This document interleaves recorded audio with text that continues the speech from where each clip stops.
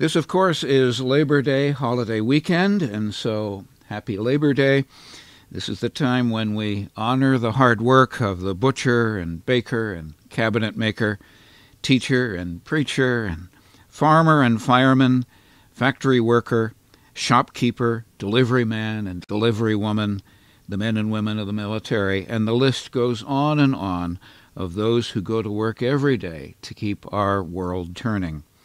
If you're going to be celebrating this Labor Day holiday, and especially if that celebration is indoors, remember all of the precautions appropriate during a pandemic.